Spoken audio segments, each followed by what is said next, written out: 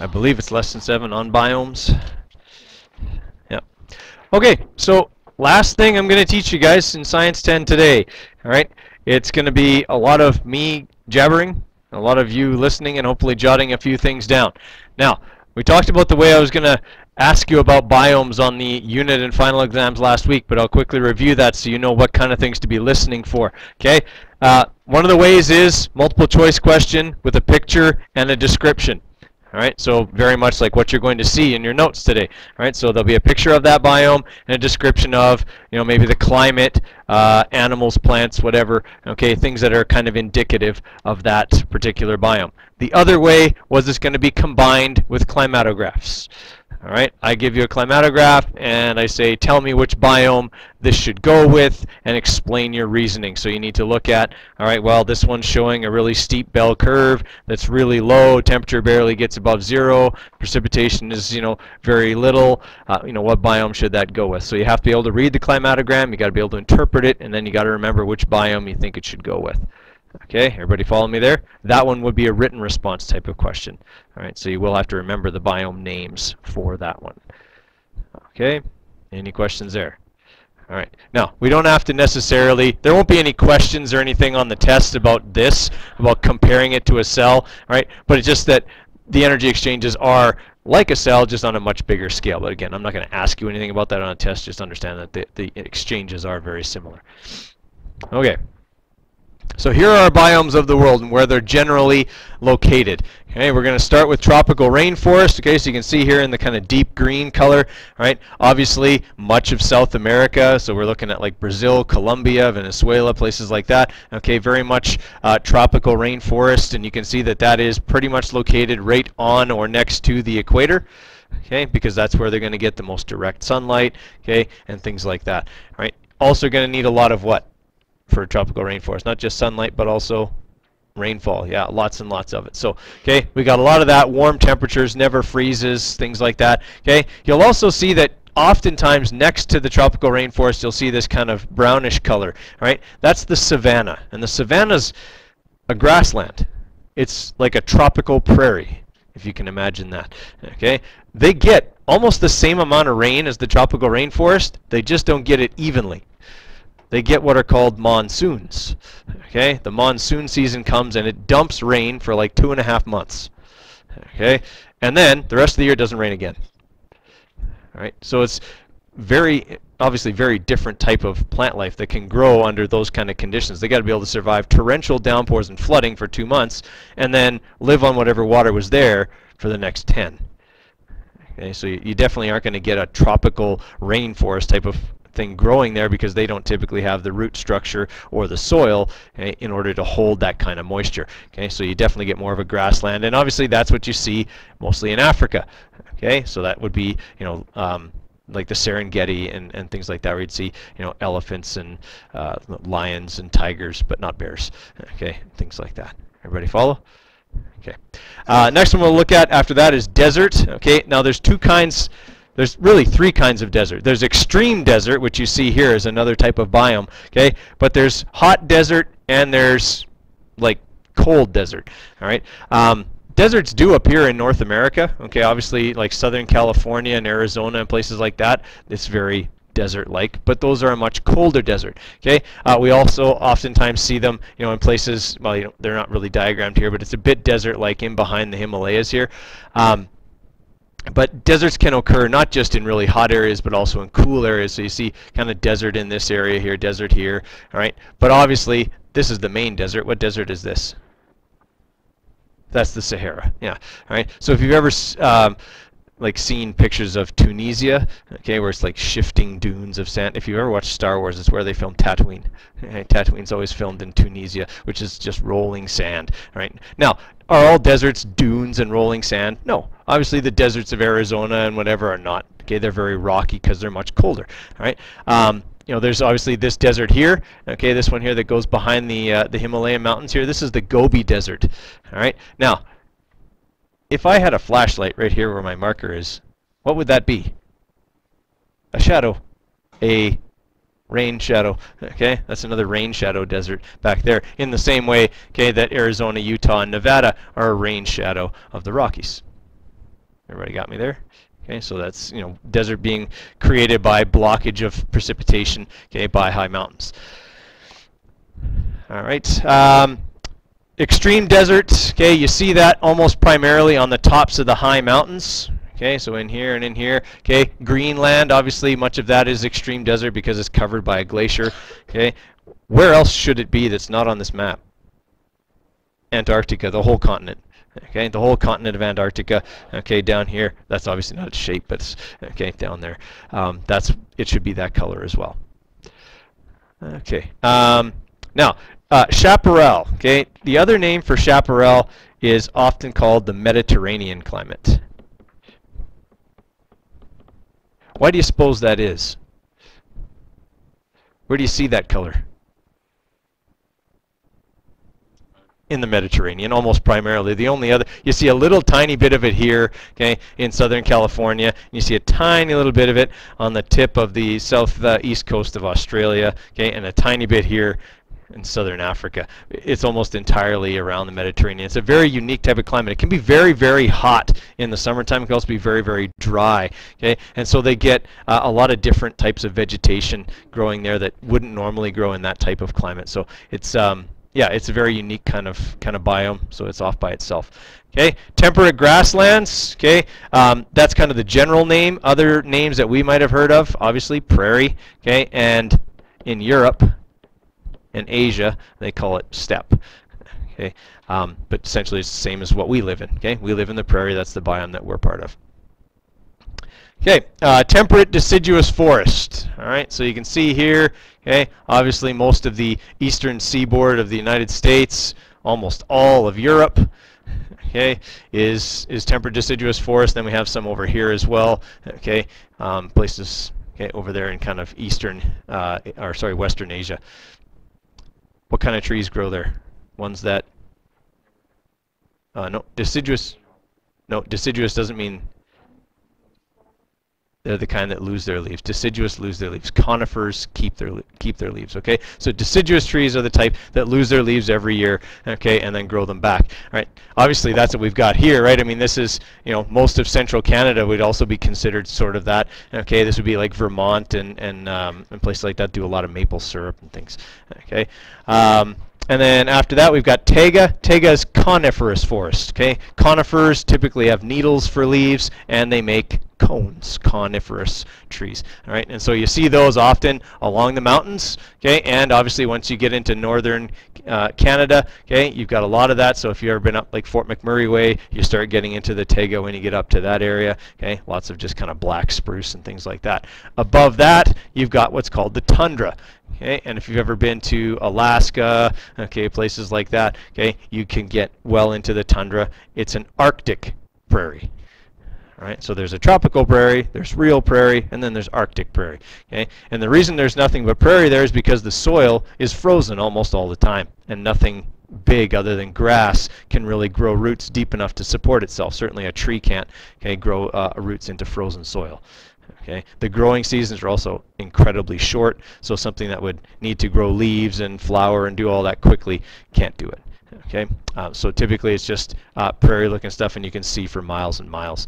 All right, obviously most of Siberia, okay, northern Russia, right, would also be considered tundra. Okay, and then over here, Russia and Canada have very similar, okay, biome-type layouts. Okay, questions on those? All right, so that's generally where you can see them. Now we're going to go over the specifics of kind of each one here. All right, so in the tropical rainforest, obviously it's trees. It's lots and lots of them. Okay, it's extremely dense. How many people have ever walked in the jungle before? Anybody? Okay, it's very different than walking through the forest here, where when you walk into the forest, you can see. All right, you can see in front of you. In the jungle, forget it. All right, you walk into the jungle, it closes up behind you, and you hope you don't get turned around or you'll never find your way out. Okay, that's why oftentimes you'll see people walking through the jungle and they carry a big machete. Okay, you guys know what a machete is? It's a big, long knife, okay, and it's used for cutting brush, and you just swing it in front of you and you cut brush down, because that's the only way you'll find your way back out, is to follow the path of destruction, okay, that you've made. Otherwise, the jungle literally just closes in behind you. All right, it's very, very lush, and it's very, very thick, and it's layered. All right, so this picture here, you're only really seeing the canopy of the rainforest, and that's the tallest trees and their leaf layer. There's sub-canopies and sub-layers underneath that, sometimes 8 different layers of vegetation before you reach the ground. Okay? Now each one obviously has to be tolerant of differing levels of light, because even on a sunny day, if you're walking on the floor of the rainforest, you wouldn't know it was necessarily very sunny, because the canopy blocks essentially most of the light out. It would make it feel like you were walking on a cloudy day, right? Just because that much of the light would be blocked out. Okay, so very, very thick, very, very luxuriant kind of vegetation, and exceptionally tall trees, much taller than anything you would see in Canada. Okay, so general characteristics cover about 13% of the Earth's land surface, a number that is unfortunately decreasing quite steadily, okay, as the demand for space and exotic lumbers and hardwoods and things like that is increasing. More and more of it's being cut down. Okay. And they grow in areas with no distinct seasonality, right? Which means they're near where? The equator, right? Because the tilt of the Earth doesn't make any difference for them for the amount of sunlight that they receive. Okay? High temperature, high rainfall, and high humidity dominate the climate of the tropical rainforest. Okay, you can see here, typical climatogram of a tropical rainforest. The temperature virtually doesn't change. Okay? Rainfall is pretty steady with their dry season. Okay, being maybe through like May, June, July, where they only get 150 millimeters of rain in a month only. Okay, we get that much and it floods. Okay, well, it floods there too. It's flooded most of the time. Now, difference here, like you look at these pictures here and you can see that there are mountains here. But what's the difference between these mountains and our mountains? They're completely green. Okay, vegetation covers every surface. No matter how steep, no matter how jagged, there's plant life on it. Okay? And that's because it rains so much that even the rocky surfaces, okay, can support plant life. Here, you look at the mountains there, and the reason the tops are bare is because most of the year they're frozen, and there's no soil whatsoever. So it's dry. Okay? Even when that snow melts, the moisture doesn't stay there. It runs off the mountains and fills the rivers and things like that. Okay? So the mountains there, because it is so wet, can be completely covered with vegetation. If you've ever seen like a chia pet, okay, that's kind of like what these mountains are like. There's stuff literally growing all over them. All right? Does that sort of make sense? And you can see here in this valley, all right, these are quite high mountaintops here, and again, there's vegetation growing absolutely everywhere. Right? It's just that wet that anywhere can support stuff. Okay, another big thing here, precipitation exceeds evaporation and transpiration. So more water falls here than can evaporate. So is that going to lead to flooding? Absolutely. Okay, now soils, okay, they tend to be characterized by intense weathering. What we mean by that is they tend to wash away and erode very easily because of the amount of flooding that goes on. All right, so there's lots of flooding, and as a result, a lot of the minerals get leached away. All right, now if you get a leech on you, what does it do? Yeah, it sucks your blood. Okay, well, water will do the same thing when it's sitting on top of soil. If it's sitting on top of dirt, the dirt below becomes saturated, and it all becomes like one big solution. And so the minerals and nutrients that are in the soil dissolve in the water that's in the soil, and that is unfortunately in contact with the stuff on top. So eventually those minerals move from high concentration to low concentration and into the water that's above the soil, and that's the stuff that washes away. So it literally sucks all the nutrients and minerals out of the soil and then washes it away and into the oceans, okay, where it doesn't do any good for these plants. So these plants are not surviving on the nutrients in the soil.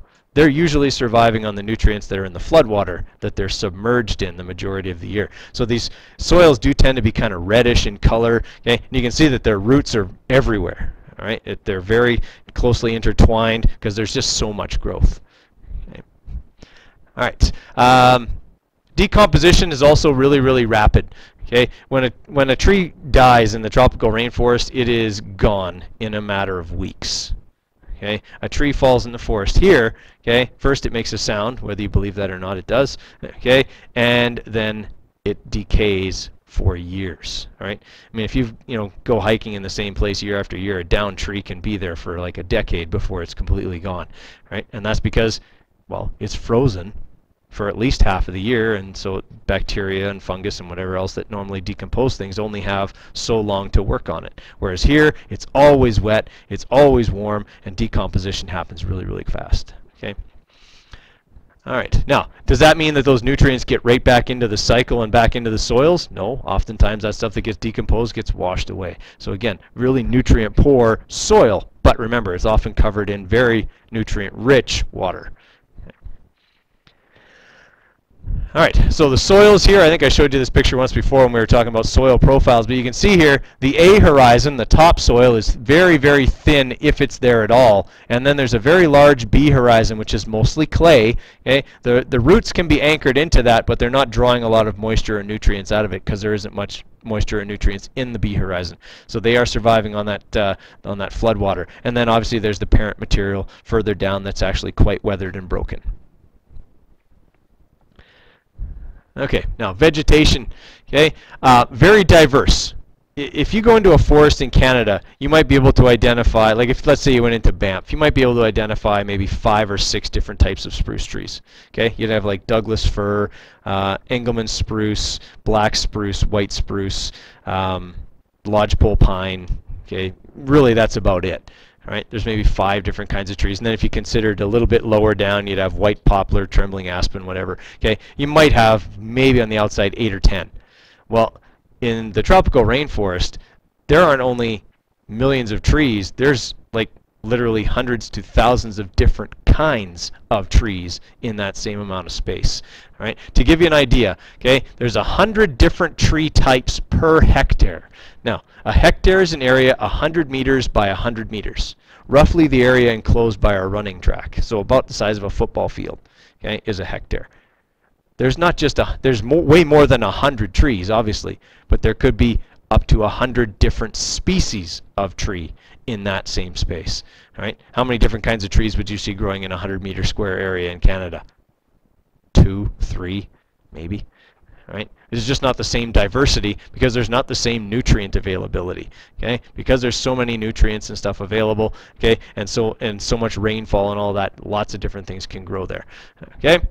All right. Obviously, they're evergreen. They're not pine or spruce like our evergreen are. Okay? They're like this. They have big leafy fronds. Okay? Kind of like palms and things like that. But they don't lose their leaves. If you lose your leaves in the tropical rainforest, you're dead. Right? Because other things will outgrow you and shade you out. So they have to be growing all the time. Okay? This is what the rainforest looks like at ground level. Right? When you're standing at ground level, this is what you would see. Right? Much different than when you're ground level in a Canadian forest where you can see quite a ways. Here it just literally closes off. Right? It's very dense, it's very thick. All right, and here, okay, this is a picture of another place in the rainforest. These are roots. Okay, this is actually an area that's been kind of excavated away, and so you can see all the roots that they had here. Okay, in order to anchor them when the floodwaters come, this is what holds the tree in place. But also, you see growing out of the sides of the trees, you see these weird structures. Okay, these are breathing roots. These stay above the water line so that the trees can still absorb oxygen and their roots don't suffocate. Okay. To give you some idea, I couldn't get a picture of me standing up there, but if I was standing up there, those can be 7 to 8 feet off the ground. Okay, so because floodwaters can be pretty deep, okay, at times, so they have to make sure that these kind of snorkel roots, okay, can stay above the water line and supply oxygen to the tree. Because what happens to trees around here if they're submerged for very long? They die because they don't have snorkel roots. They can't absorb oxygen. Okay, essentially their roots just suffocate. They can't burn the sugars that they're being produced by the leaves and they die. Okay, obviously in the rainforest they have to have adaptations to survive that. Okay, fauna. That's the things, the animals, okay, that live in the rainforest. If you don't like bugs, don't go to the rainforest. You will not enjoy yourself. The vast majority of the animals that live in the rainforest are bugs. Okay? Lots and lots of them, and big ones too. Okay? Big, nasty, ugly bugs. Right? Like the dung beetle. And that's what it eats dung. Makes balls and stuff out of dung and rolls them. Have you ever seen dung beetles? Like they roll up poop into balls and move it around. It's disgusting. Okay. You also have things like the walking stick. Has anyone ever seen one of these? Okay. They're actually pretty cool. When I was in university, we had a TA, and he was an entomologist, and he would bring in all of his bugs. Every week was a different bug, and he brought in this walking stick that was literally from my arm to from my my finger to my forearm, and you could hold it, and it would just grip on you with the little prickly things on its legs, and then he would come over and he would blow on it, and it would sway, just like a leaf in the wind. Okay, it was like perfectly camouflaged. If you would have had this thing in the jungle, you'd have never seen it. Okay, but it was big. It was just a huge, ugly bug. Okay, you got your praying mantis. Okay, obviously something you don't want to mess with. They're pretty aggressive. Okay, all kinds of bugs, walking sticks, like we said, all kinds of things. Not a lot of big mammals. Okay, most of the mammals are quite small. They're mostly like rodents. The biggest one would probably be this one. Anyone know what this is? Yes, this is the three-toed sloth. It is the slowest mammal. Okay, but it doesn't have to be fast because there's no big predators in the rainforest either. Okay, and so it can just kind of hang out on the branches of the rainforest and eat leaves at its leisure. Okay, in fact, it is what we call arboreal, and most of the animals are. Why do they have to live in the trees? Right, to stay above the waters. If you are an animal that digs a hole to live in the rainforest, you'd better be a fish. Okay, because you are not going to be able to live in that hole. It's going to be full of water all the time. All right, so the majority of the animals are arboreal. Okay, and so they live in the trees. The sloth will spend its entire life. It'll never touch the ground because they can't move on the ground. Their arms and chest are so weak, okay, that they can't move along the ground. If you look here, you can actually see. It's got almost like a coat hanger for a toenail, okay? And that's how it moves along. It just shimmies along the trees, the same way you would slide a coat hanger along the rack in your closet, okay? And they just slide along like that, okay? Pick something off the tree and eat it. You guys ever seen a sloth? Okay? They have a weird face too. Their eyes are really close together and their face is really flat. Okay? They're kind of spooky looking when you see them. Okay? All right. The big problem in the rainforest right now has to do with human activity. Oftentimes, a particular species, be it plant or animal, may only live in a very small area, meaning it's endemic. Okay, may only live in a very, very small area. That's the only place in the world that species may exist. And if that area is deforested or whatever, that species is now extinct. Okay, and it was found, that there was a very high rate of species extinction as a result of this, kind of back in the 90s. And so now people are trying to, change the way people log and harvest the rainforest in order to prevent that kind of thing from happening. Okay, and chemical cycling. Eric, can I get you to just turn off that front bank of lights for me there so we can see these pictures a little bit better? Okay, you can see here that there's lots of kind of stuff growing on the ground, lots of moss, okay, things like that. Fungus and things like that would be very, very plentiful there. Things that could break stuff down quickly when it dies, okay? And so you can see there's lots of ferns and things, right? Here's a log that's fallen down on the ground. It won't be there very long. Right? Most of the time it's going to be submerged in water, which helps it soften up and lets fungus and bacteria get a handhold in it and lets it, decompose very rapidly. Okay. Now, food chains in the rainforest are quite long, and they're usually quite complex. They're not, producer, consumer, blah blah blah. They usually are, branched off, and they go in different. You guys remember what a food chain is, right? Okay. All right. So they're usually quite complex. The reason for that is because there's so many bugs.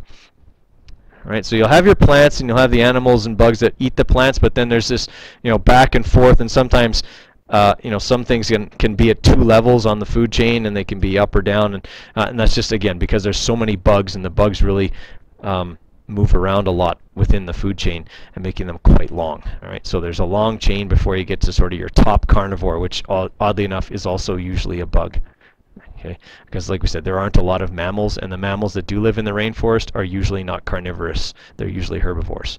All right, so most of your food chains, the top carnivore is a bug, maybe a bird. Okay. All right.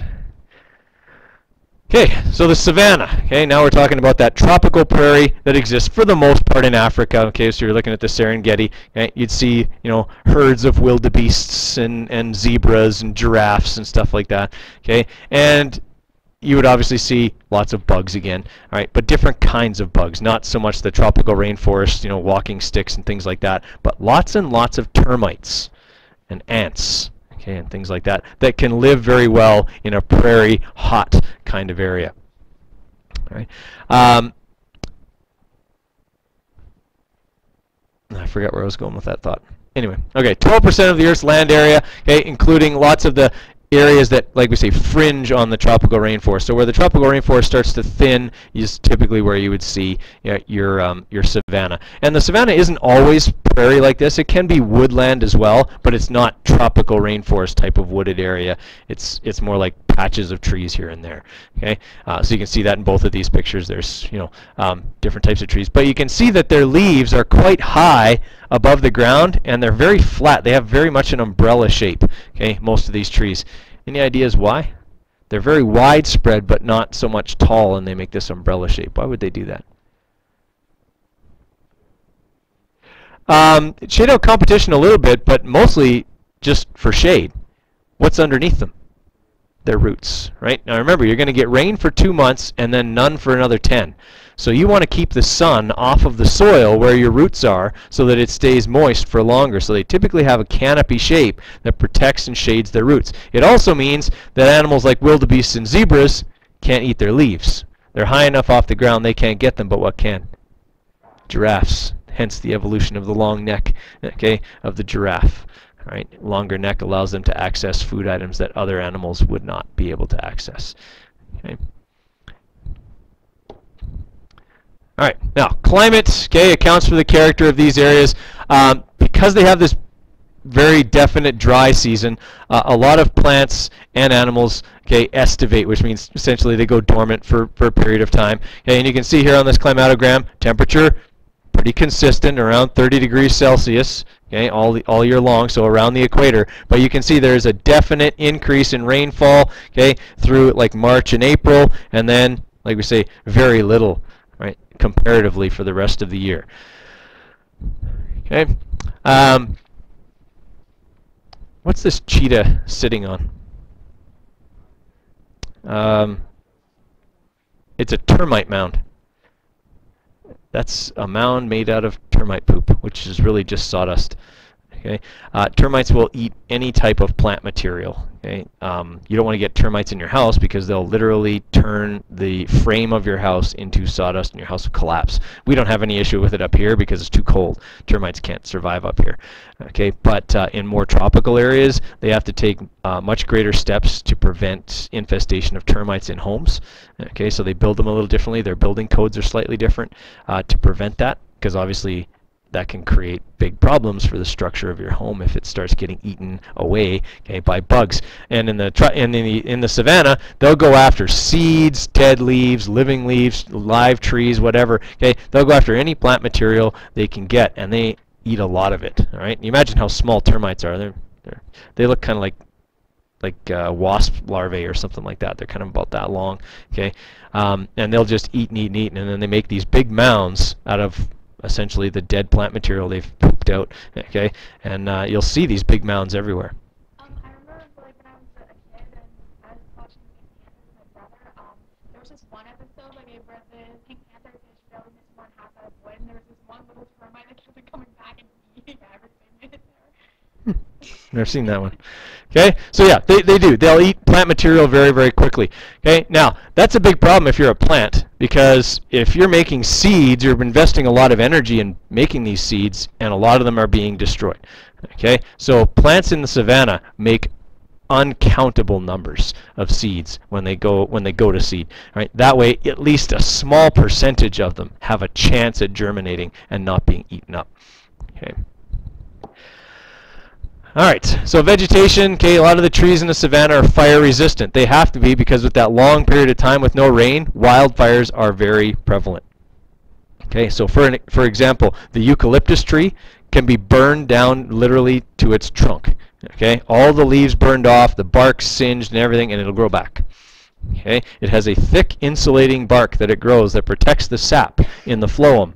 All right, and keeps it liquid, keeps it from getting cooked. All right, and as a result, the tree can grow back even after being burned. All right, so it's a good adaptation to have for living in an area like that. Okay, so like we said, there's lots of termites, there's lots of fire. Seeds rarely survive, so plants have to produce enormous numbers of them each year. Okay, savanna trees are what we call xerophytes. Okay, so they are drought tolerant. Okay, they can survive long periods of time without water. Okay. They have deep roots and flattened crowns. We talked about that already. Okay, and some will shed their leaves during the dry season in order to reduce their water loss. Okay, savanna trees are often stunted compared to tropical rainforest trees. Right, there's no like canopies upon canopies there. Okay, and the grasses are quite tall because being tall grass again allows you to shade your roots out. Okay, and in fact, elephant grass, which is kind of like bamboo, okay, can reach heights of several meters. It's called elephant grass because elephants can walk through it and disappear. Imagine how tall that stuff must be then.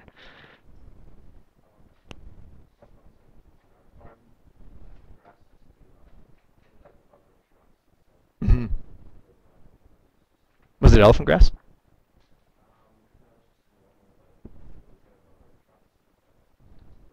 Yeah. Yeah. So, I mean, but again, that's what you have to do. If you're going to have a long period of heavy rainfall, you got to grow while the water is available, and then kind of estivate, go dormant, okay, and use your height now to shade your roots, okay, during that dry time. Okay. Now, soils in the savanna, okay, you don't see a lot of that. A lot of really definite layering. There is still layering, but it's not as definite. You can see that it's very thick. Okay, very thick topsoil, because every year it's grass. It's just like the prairie. That grass dies, new grass grows from below, okay, and as a result, you get a thick buildup of organic material as topsoil. Okay, so quite nutrient rich. Okay, the thing to worry about is that during the monsoon season there can be a lot of erosion, all right, because of that heavy rain, and so lots of areas will appear to have very poor soil because that would have been where the water had run previously, okay, and sort of eroded it away. Okay, so animal life, obviously, it's not nearly as diverse as it is in the tropical rainforest. All right, a lot of the animals are bigger. Okay, there are insects, but there are less of them than in the tropical rainforest, and the food chains in the savanna are really short. Typically, your top carnivore eats the herbivore. Okay, so you've got grass, herbivore, lion, end of food chain. All right, so the food chains are very, very short in the savanna. Okay, everybody with me there? No one's too grossed out by the lions eating the wildebeest over there. Okay. All right. Now, the other thing is that there's lots of scavengers. Okay, you've got things like hyenas and buzzards and stuff like that. Okay, that will circle the lion kills until the lions are gone, and then they'll come in and pick the bones clean. Okay, of whatever is left. All right, and they're important for the fact that they actually help to speed up the decomposition of whatever is remaining there, right? Because as they gnaw on the stuff that's close to the bones, they also nick the bones, and they make it so that water can get in there, bacteria and fungus and whatever can get in and more quickly decompose that material. Okay, and so that helps to speed the decomposition. All right, like we said, termites, very abundant in their mounds. Like we said, are a big feature that you can see on the savanna landscape. Okay, this here picture would be probably Kenya somewhere. All right, what's this big mountain in the background? Kilimanjaro, yeah. Kilimanjaro is this big volcano that's kind of in the middle of the continent, okay? And it's kind of its own biome in and of itself because, as you can see, it's very tall. There's snow on the top, okay, even though it's near the equator, all right? So there's some of these areas that become affected by altitude a little bit, and so they're slightly different structure than the rest. We don't go into that too much, but just so you know, those factors that affect climate are in effect here a little bit. Okay, chemical cycling, again, it's rapid because there's a fairly good amount of moisture, but there's lots of decomposing organisms. Okay, and that's the really big part of it. Okay, high temperatures also help for that to happen. Okay, most nutrient loss has to do with erosion, floodwaters, as you can see here. Okay, these floodwaters would quickly leach stuff out of the soil, and it would wash away. Okay, sudden intense storms can result in rain splash. Okay, erosion of unprotected surfaces. So if you had exposed soil, those first few drops of rain that strike are so big and so heavy that they actually cause almost like a cratering effect, and the soil will spray up into the air and be blown away. Okay, so there's areas like that as well. Okay, here you can really see that canopy effect of the trees, and you can see that they have flattened crowns. That would be very difficult for even a giraffe probably to reach. Okay, being that high up. All right, but you can see all these animals are chilling out in the shade. Okay, underneath. All right, so shade's a big factor there as well. deserts. So, like we said, different kinds of deserts. This is your typical North American kind of Mojave type desert. Okay, very rocky, very poor soil, all right, and the temperature fluctuates between summer and winter because it's not equatorial, right? And so even sometimes a desert like this may have snow, obviously not for very long, okay, but it will have it for short periods. Okay, so the big thing here is that it's almost 1/3 of the globe is covered by what could at least be considered desert to semi-desert, okay, type of biome, all right, and it is obviously very dry. Okay, so climate, looking at it here, all right, so this is typically your hot desert, so this would be more equatorial, all right, and you've got your temperature here, okay, not a huge fluctuation, certainly not a bell curve in any sense, okay, and precipitation here in millimeters, okay. No,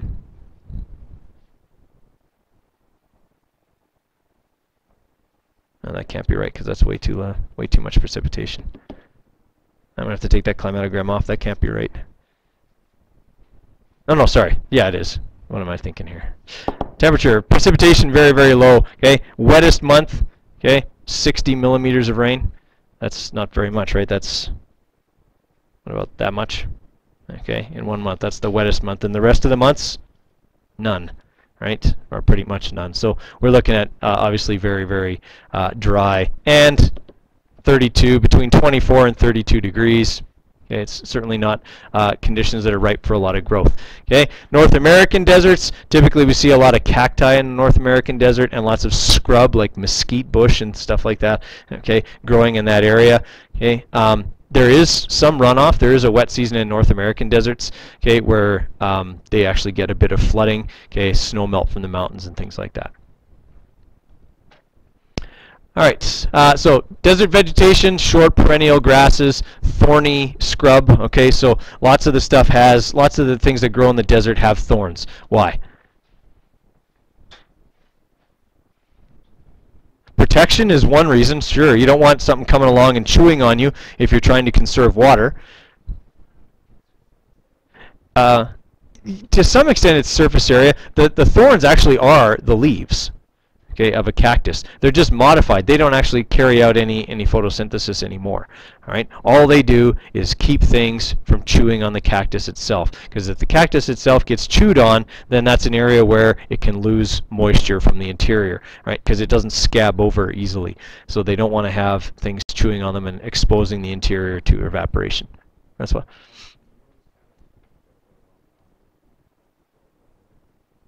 Oh, the needles are bone dry. There's practically nothing in them. Yeah, so yeah, once it produces them, it's not likely to grow replacements, right? Okay. Of course, it doesn't usually have to. Most things are smart enough to stay away. Yeah. Okay. Now there are exceptions. Obviously, you can see in this saguaro cactus here, there's a little hole right there. Okay. There are some birds that are small enough they get in between the thorns and they will work their way inside, and actually some of them will nest inside of the saguaro cactus. Okay. Saguaro cactuses are very long-lived organisms. They don't grow their first arm until they're between 80 and 100 years old. Okay, and then they grow them about every 20 years after that. So if you see a saguaro cactus with lots of arms, it is very, very old. Okay. Most saguaro cactuses that you see are usually just a tube. Okay, they don't have a lot of arms. So. Okay. The saguaro cactus has a spreading root system. Its roots are actually right near the surface, and we talked about that in the plant unit. That's because when it does rain, it wants to be able to absorb that moisture right away. All right. Having deep roots, unless you're going to get all the way down where you're tapping an aquifer, okay, don't do you any good in the desert. It's dry really far down. So you want shallow roots so that when it does rain, you can quickly absorb that moisture and kind of move on with it. Okay, there's lots of dormancy as well in the desert. Okay, plants will grow kind of in their wet season and then go dormant. But you can see there's a fair amount of green even in a North American desert. Okay, plants do always find a way. All right, so typically they're little weathered, so there's a lot of rock, okay, is what they're saying, kind of near the surface. Okay, lacking in humus. Humus is organic material. Where do you get organic material from? Dead stuff. Well, if nothing's living there, it's hard to build up any of that. Okay, so you don't get a lot of that stuff kind of building up and being available. Okay, in lots of cases, there's no true soil at all. It's just kind of rock. Okay, there's leaching. Okay, a little bit. It's relatively unfertile, and there's a high salinity, because oftentimes a desert forms where a body of water is dried up, and when that body of water dries up, it leaves all of the minerals that were in it right at the surface. Okay, and you see that actually around here sometimes when a slough dries up, you see that kind of white layer, okay, called a salt flat, okay, that stays there, and it's really hard for anything to grow in that because it's so salty, and that ruins the osmotic balance of the plants. Okay, and so they don't grow very well. Okay. Now, in the desert, the fauna, there aren't a lot of really big animals in the desert, camel being the notable exception. Okay, but for the most part, your largest animals be fox and coyote.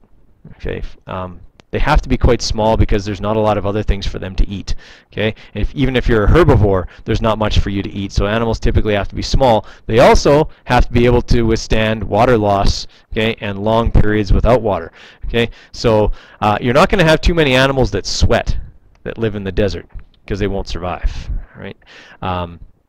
The desert hare, which is what you see here, you can see in its ear, you see how much capillaries and blood vessels it has here? That's actually to help it keep itself cool. Right? What it'll do is the same thing you do when you get flushed. Okay? If you've been working hard, your face kind of gets red. That's because blood is now in all the capillaries that are near the surface of your skin. All right? Then when you start to sweat, and that sweat evaporates, it's taking heat from the blood that's right near the surface. So your body naturally channels its blood to the surface of your skin so that the evaporation can have a greater effect in cooling you. Well, the hare obviously doesn't want to use sweat. So what it does is it puts the blood into its ears and then just kind of flaps its ears. Okay? And then when it flaps its ears, it can help to cool itself. All right? Especially if it's in a shaded area.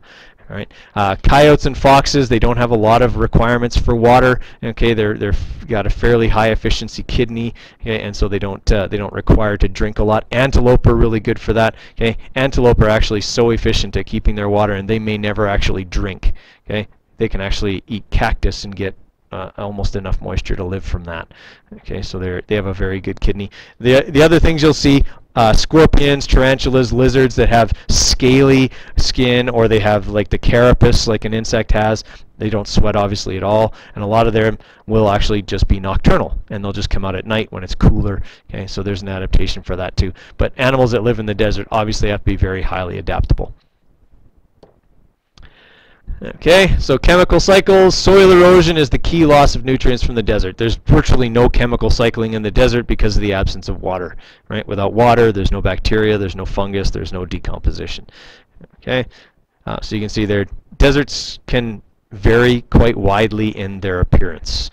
Okay, you've got your North American desert. Okay, you've got kind of your dry, rocky desert. You've got your shifting sands desert. Okay, they're similar properties, but they can look a lot different. Yep. Okay, temperate grasslands, so the prairies. So this is our biome. We should be quite familiar with it. Now, what do you see here in this picture? Cactus. Does cactus grow in the prairie? Sure it does. This is prickly pear. Okay, prickly pear cactus. You see a lot of it down by Lethbridge, Medicine Hat. That's actually where I took this picture. Okay, it was just north of Medicine Hat. There's lots of that there because it's short grass prairie. It's the driest kind of prairie there is.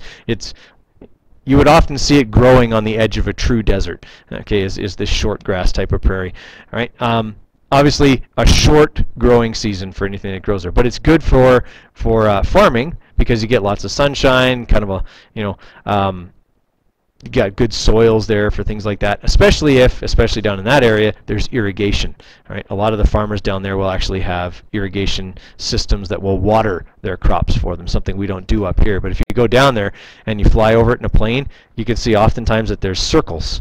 Okay? Instead of being square plots, everything is a circle because the irrigation has a pivot in the middle, and it just pivots around where the water comes out, and it goes around so it only waters in a circle. You see these crops growing in circles. Okay. Now, 7% of the Earth's total land surface is this, and that's where we grow all of our food. Okay, I shouldn't say all, but the vast majority of our food is grown on that 7%. Okay, so it's a very important 7%. Okay, so grasslands experience significant soil moisture deficit due to a long period of drought in late summer and early autumn. Right? I mean, we know that here. the rains come in kind of June, July, and then August is much drier. September and October are pretty dry as well. Okay, but if you go down, down a little further south, Medicine Hat, Lethbridge, that dry season usually starts kind of in July, okay, and it gets hotter down there, obviously. Okay, and again, this was taken just north of Medicine Hat. Very short grass. Right, and that's because it is so dry for such a long period of time. Okay, your typical climatograph for a prairie. So this is Calgary. Okay, and you see obviously the bell curve because we're quite a ways from the equator. Okay, summer months are the hottest months, and you can see that June is our wettest month typically by quite a ways. Okay, May, July, and August tend to be kind of a little bit less wet but wetter, and then obviously it tapers off quite a bit in the winter. Now a lot of times people look at that and go, we get all this snow. I mean, look outside, look how much snow we have. You got to remember that snow is not nearly as much water as rain is. Okay, you get 10 centimeters of snow, you probably had a centimeter of rain as an equivalent. All right, because snow is so much air, right? When it piles up, there's lots of air spaces in the snow. When it actually melts, if you melted 10 centimeters of snow, you would get about the same amount of moisture as 1 centimeter of rain. All right, so it looks like we're getting lots, but in actuality, it's not that much moisture. Okay. All right, so compared to savanna regions, okay, conditions are often less favorable for plant growth because of these cold winter times, okay, that obviously curtail the growth. In a savanna, things can almost grow all year long, but obviously in the prairie they can't. They're frozen for 6 months. Okay. All right, now the two different kinds of prairie. Here's your short grass prairie, okay, and this is your long grass prairie. So this would be central Alberta, Red Deer, up to maybe like St. Paul kind of an area, where you see different species of grass, much taller. Right? They get more moisture, cooler temperatures, so they don't get baked nearly as bad as the shortgrass prairie areas do. Okay, so you get different types of vegetation, and you'll often get stands of trees intermixed within the prairie, whereas in the shortgrass prairie, you almost never see any stands of trees. Okay, it's just too dry for too long of a period. Okay. All right, and like we said, thick soil, okay? Thick A horizon, that's because, again, every year the grasses die and they get decomposed and new grass grows from there, okay? So we build up this thick A horizon in those soils. Okay, now, the big thing with the fauna is that on the prairie, the animals that naturally lived on the prairie don't live there anymore. All right, if you were standing where we are right now, let's say 300 years ago, you would see a lot different structure than there is now, right? Not just with plants, but also with animals. What animal would have been present 300 years ago that you almost never see now? Bison. Yeah, bison and buffalo. Okay, huge, because they were killed off. All right, they were very desirable for meat. Okay, but the other thing is that they weren't good for domesticating. So you've got your choice between trying to keep buffalo penned up and fed or cattle penned up and fed. Which do you choose? Cattle. You ever looked a cow in the eye? They're big and stupid. Okay? No, really, they are. Okay? Like you look them in the eye, there's just nothing there. All right? But a buffalo, okay, buffalo are a naturally meandering animal. All right? They would, in packs of like thousands, move throughout the province. All right? And they would literally leave a manicured surface behind them. All right? They would chew the grass right down to the ground, okay, and then move on. Well, as soon as you fenced them up, they'd starve. Okay? They had to be able to move. That was part of their sort of natural tendency, so they were not good for domesticating. Okay? And they're also much bigger and stronger and smarter than cattle, and they would break through fences. All right? So they were almost impossible to keep anywhere. So you can't keep the competitor of the animal you want around. All right? So they were effectively eliminated because of that. All right? Pronghorn, you don't see as much of them anymore either, and all of the carnivores have been essentially eliminated as well. They're kind of inconvenient when you're trying to keep large herds of food around.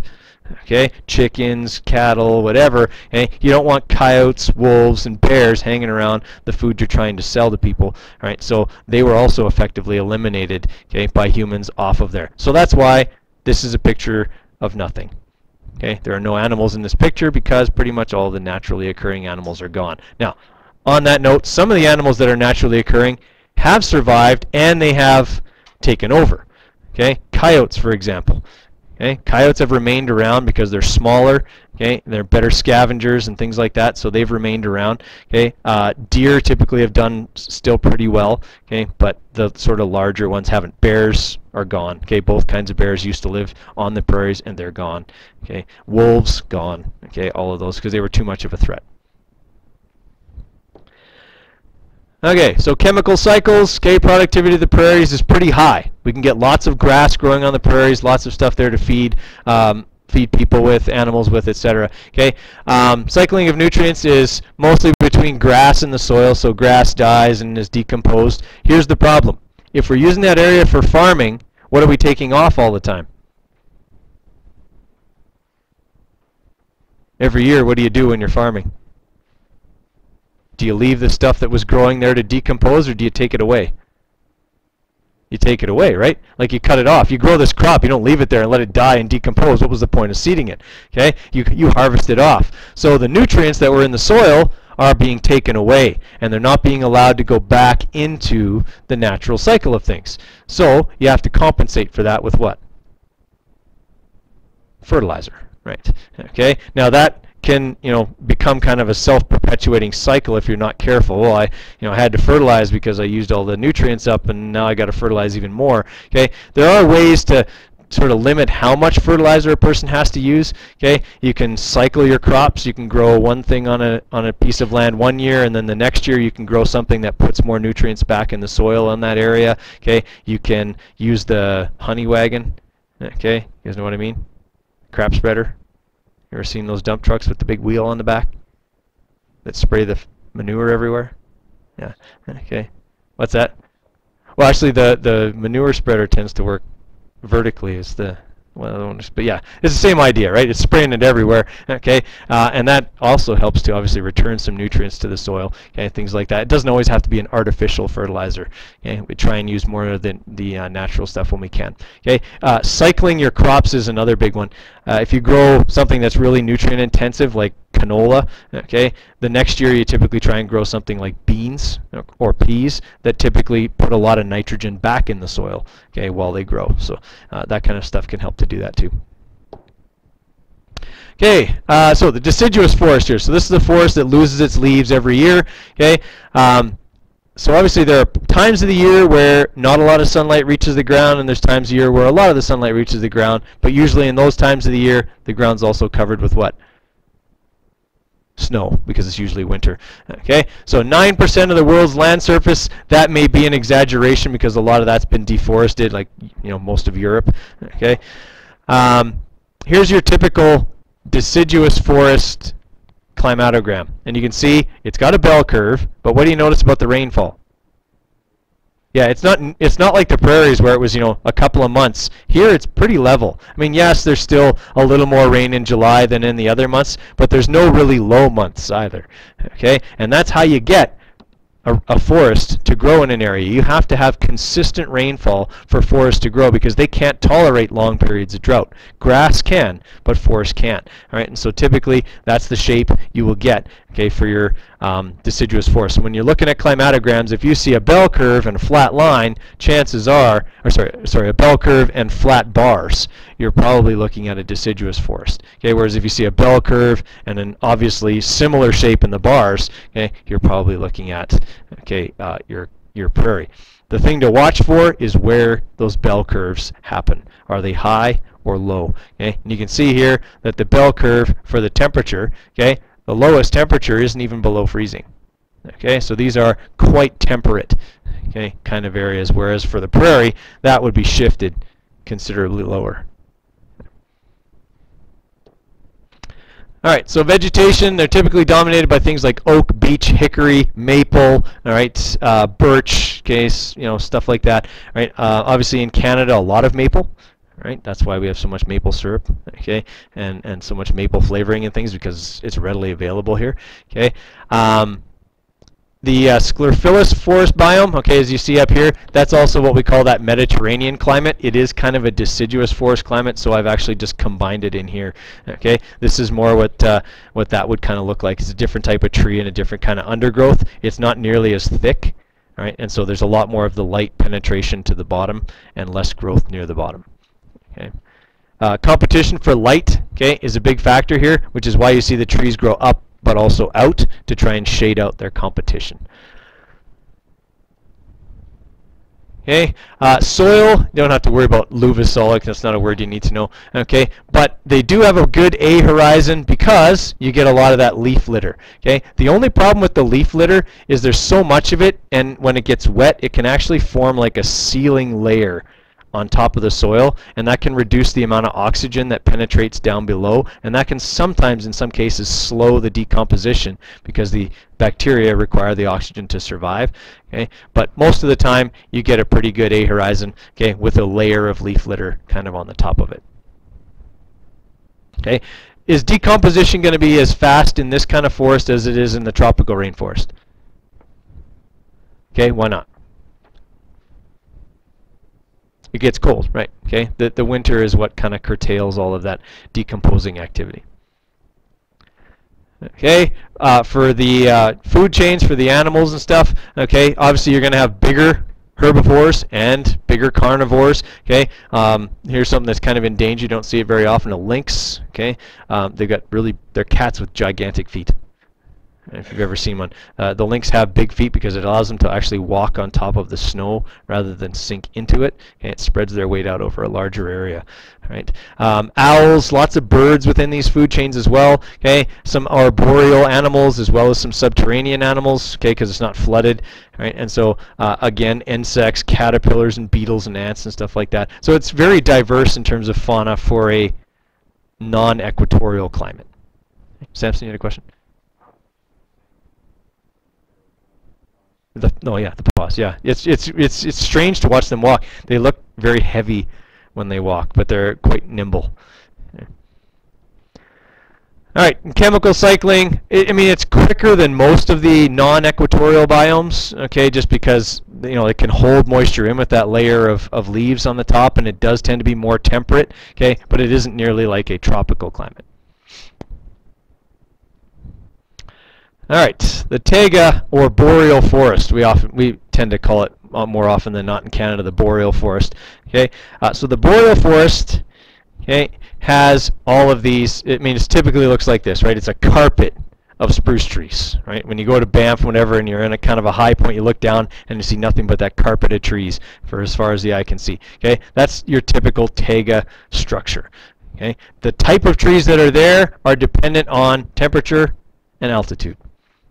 Okay, the higher up you go, different species will grow. Lower down, you might get some deciduous stuff, some lodgepole pine. A little further up, you're going to look at like, Engelmann spruce, and then maybe Douglas fir, and then black spruce, and beyond that, just not much. Okay, above the tree line, we don't really consider that to be taiga anymore. So this part down here, okay, this mountainside here maybe would be taiga, but up here, that's not. Okay, that's actually a biome in and of itself. That's the top of the mountains. It would either be tundra or extreme desert, depending on whether there was grass or not. Okay, now there's not a lot of moisture in this climate. Okay, because the snow is kind of the main source of precipitation, but you can't pull moisture out of snow, and when it melts, it very quickly runs off. So wildfires, forest fires, can be a big problem in this type of biome because it does get pretty dry through the summer months. Okay. Now, it's also relatively undisturbed until kind of more recently, because for the most part it was hard to get to. There wasn't a lot of reason to get to it other than it was pretty. Okay, but now what have we discovered, at least in the more northern taiga? What's that? To some extent lumber and forestry, but even more so like Fort McMurray. Oil sand, yeah. These typically tend to grow on top of tar sand and oil sand type of deposits. Okay, and if you want to get at that stuff, you have to bulldoze everything that's on it. All right, so if you've ever seen the oil sands operation, they essentially line bulldozers up side by side, push everything over, push it out of the way, and then they start mining it. Right, they come in with the big trucks. Okay, if you've ever seen those big Komatsu trucks, like if you stand next to one of them, next to the tire, you come about halfway up. Okay, they're huge. All right, and they've got these big dredges that just kind of shovel a whole bunch of the tar sand into the back of these, and then it gets heated up and separated. Okay, but that's kind of the main source of disturbance for these now, in addition to obviously forestry. Okay, so typically to maximize the sort of output of the area, they push all that stuff over, send it all to the forestry area, and then they do the oil sand stuff, and then they put all the stuff back and replant. Okay, so I'm not saying the oil companies destroy everything and leave it destroyed. They do actually put everything back. Okay, once they're all finished. But I mean, it takes a while for all that to grow and reestablish and whatever. Okay, climate. Some of the coldest temperatures on Earth in the taiga, -45 to -50, and it can stay there for long periods of time. Okay, typical climatogram for the taiga. You can see that the precipitation is relatively uniform but very low. All right, and you also notice there is a bell curve, but look where the bell curve peaks. Okay, warmest temperature 15 degrees, whereas your lowest temperatures, you know, are down -25, -30. Okay, very, very cold.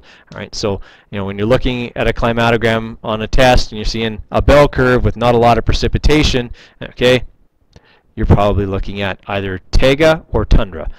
Okay, everyone follow me there? It's probably taiga if you've got, you know, a few months that are above zero. If it's tundra, it'll probably be a couple more months that are below zero and a little bit less precipitation.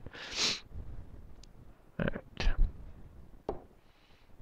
Okay, vegetation, like we said, not very diverse, mostly spruce trees of different species. Okay, obviously there is some undergrowth, but not a lot because, again, there's not a lot of moisture underneath. There's not a lot of sunlight penetration through all the spruce. Okay, so there's not a lot of undergrowth. Okay, and soils tend to be poorly developed. Okay, parent material can be quite close to the surface in some places, and because it's frozen a lot of the year, it doesn't get a chance to build up a lot. Plus, spruce trees typically don't give a lot of litter either. Right? They're not, you know, giving like what grass does or what deciduous trees do. Needles don't necessarily represent a lot of nutrient material. Okay, animals are very adaptable here. Some very unique types of organisms that live there. And a lot of them will take advantage of the insulative properties of snow. How many people have ever built a Quincy before? Okay, so Quincy is like an emergency snow shelter, right? You just throw snow into a big pile and then hollow out the pile.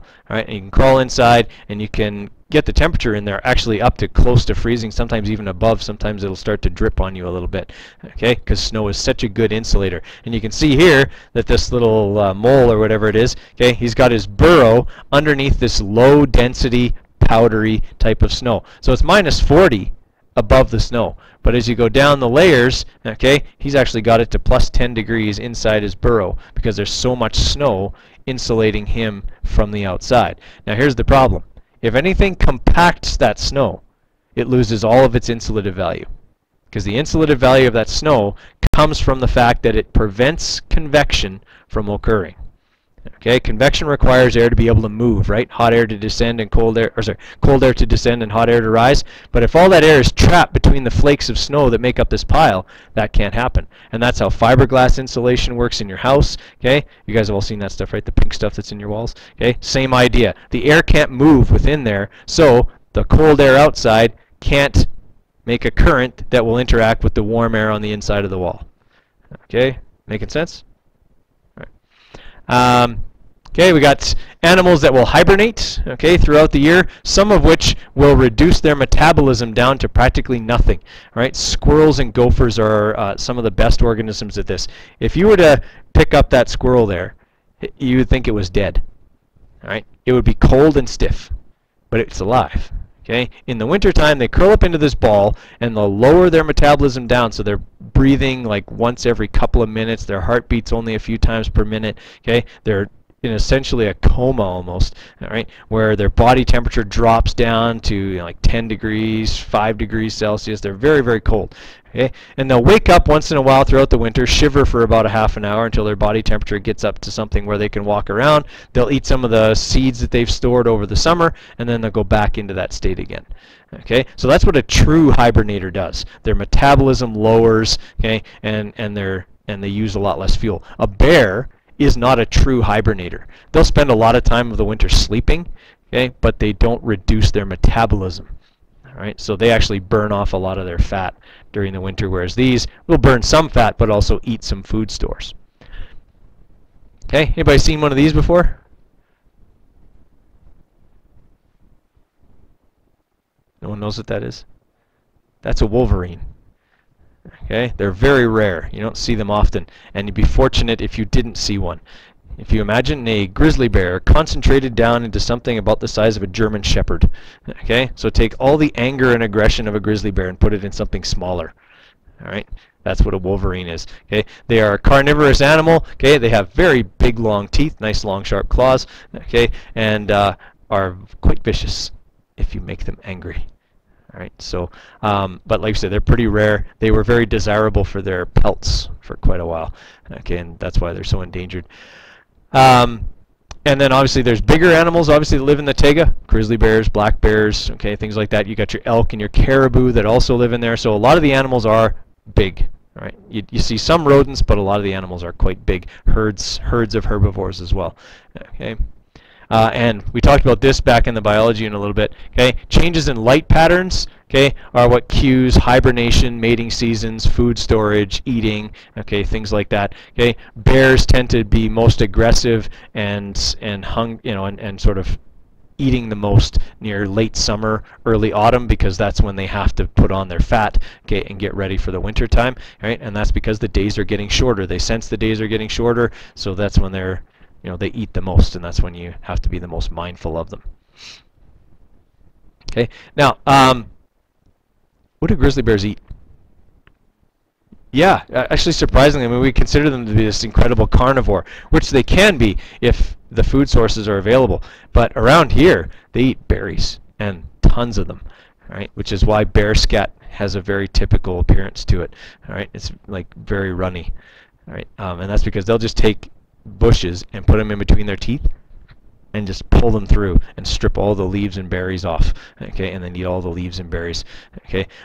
In fact, a lot of times you'll find bear scat that just has berries in it, like they're not even digested completely. I actually saw a thing where this survival expert was actually picking the berries out of the scat and eating them.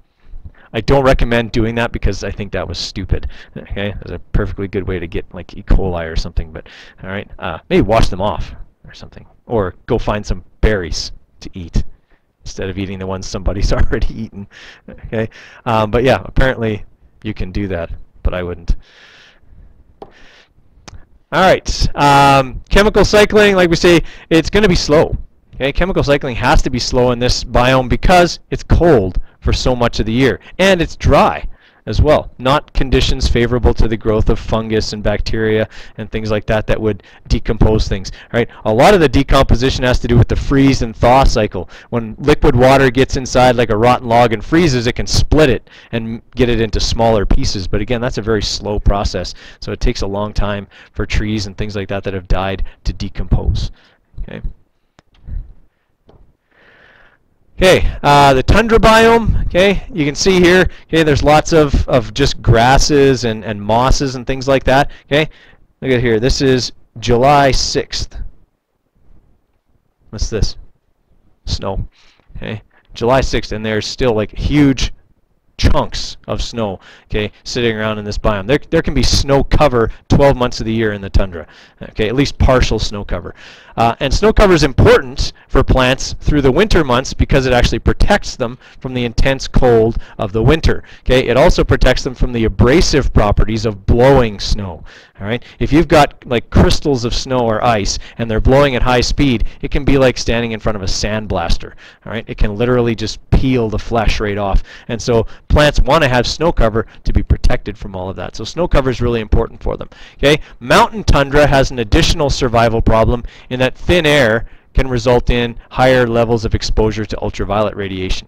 Okay, plants can get a sunburn too. Right, so they have to be kind of mindful of that. Not that they can put on sunscreen, but they have to grow thicker cuticles and things like that to protect the fleshy parts. All right, so if you're looking at a climatogram of a tundra biome, okay, you can see here we've only got 4 months where the temperature is above 0. Okay, and precipitation, okay, the wettest month is 62 millimeters of rain. Okay, so again, Looking about that much rain. That's the wettest month. Okay, rest of the year, okay, is fairly even other than these points here, right? But low. All right, I know this climatogram doesn't make it look low, but you got to remember the scale over here. Okay, the highest number on here is 70 millimeters.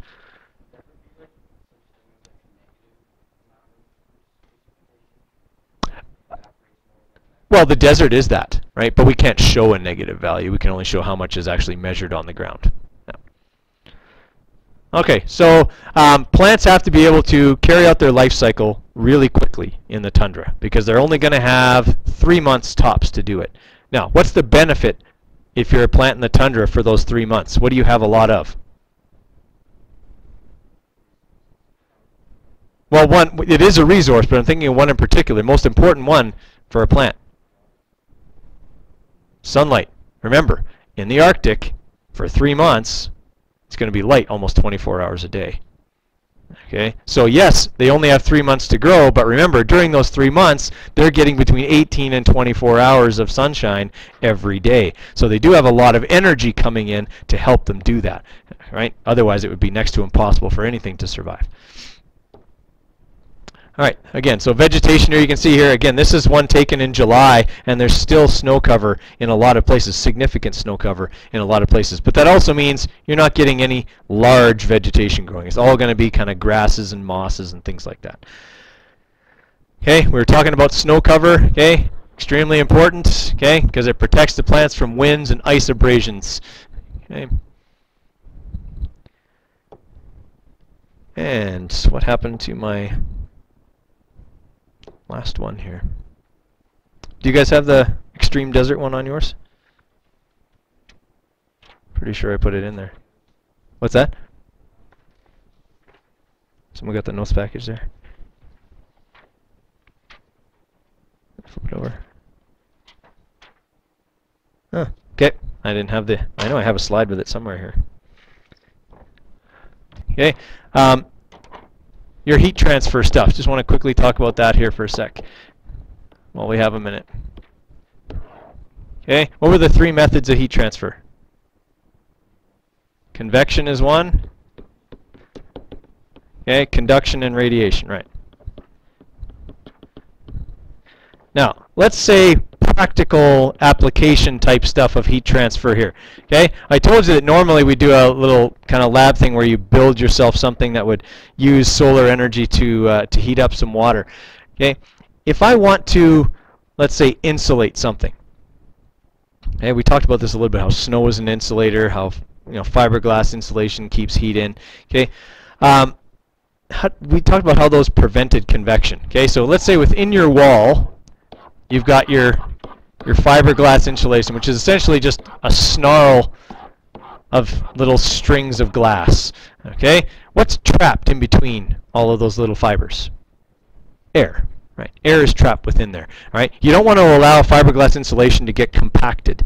Okay, that's why it comes typically in a bag that's almost like pressurized, almost inflated. When you open it, air often comes out. Okay, because we want it to be as full as possible, as fluffy as possible. That's why oftentimes if a bird gets wet, okay, the first thing they do is shake really hard, so that, and a dog too, okay, they'll shake really hard to get the water off, but also to fluff up their feathers or fur, because in doing so, they've got more air trapped within the feathers, fur, okay, whatever it is, and that keeps them warmer.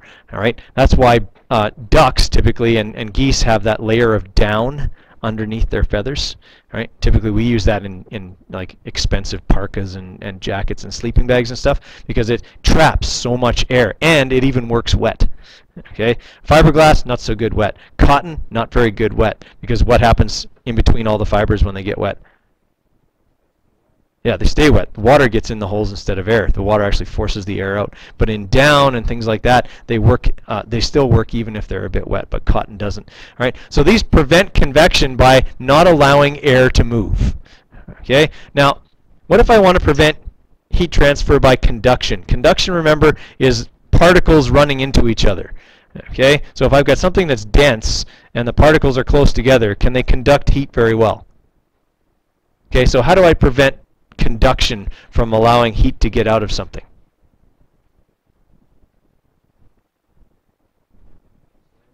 Okay, well, insulation will to some extent do that, but remember, there's pieces of this glass that are in contact with both sides of your wall. Okay? Now, glass is not a very good conductor of heat. That's why we use fiberglass for insulation. Okay? But if it's transfer by contact, can I eliminate points of contact? Yeah, and that's what we typically try and do. Okay, that's why the frame of your house is built with the skinny side of the boards facing in out, as opposed to the wide side of the boards facing in out. It creates a big barrier between the outside and the inside, so we can put more insulation in there, and there's less contact points between inside and outside. Everybody follow? Okay, if you've ever seen how like a real thermos type of thing is built, okay, inside of any typical thermos thing is a vacuum layer. All right, so like on the inside of this coffee mug, there's a layer of aluminum, and then there's a vacuum, and then there's this outer layer of aluminum or whatever it is on the outside. So there's no air, there's nothing in between the inside and the outside of this. All right, the only point of contact is up here where the lid is. Okay, and I can feel right now that down here it's cold, even though the coffee inside is still hot. The only place that's warm is just around here at the top, where there is a point of contact and there's a little bit of conduction occurring. Okay, everybody follow me on that? Okay, having a vacuum, does that prevent essentially all kinds of heat transfer? Well, it certainly prevents convection, because if there's nothing in there, you can't get anything moving. And it prevents conduction, because there's no contact. But does it prevent radiation? No, radiation can travel through a vacuum. That's how it gets here from the sun. All right, but what can I do to radiation that might keep it inside? What's that? No, I don't need to put anything thick or heavy. I don't want to use lead in something I'm going to drink out of. Right? Can I reflect it? Okay, isn't that what the greenhouse effect does? Right? It reflects that radiant energy back to us. Right? So what color would be best for that? White. Okay?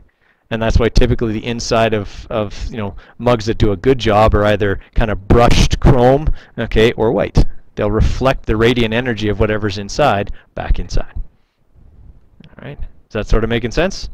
All right, so those are kind of a practical application of those heat transfer methods. You might want to listen to the last 5 minutes of this podcast when you're studying, because I have a question on the unit exam about that.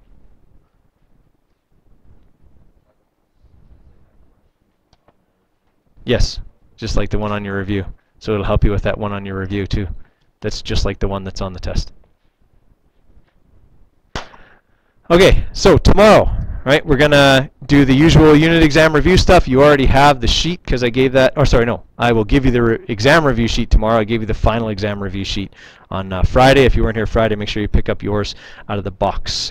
Okay, questions on any of that stuff? Okay, you got a little bit of time then to look over that final exam review sheet here before the bell goes.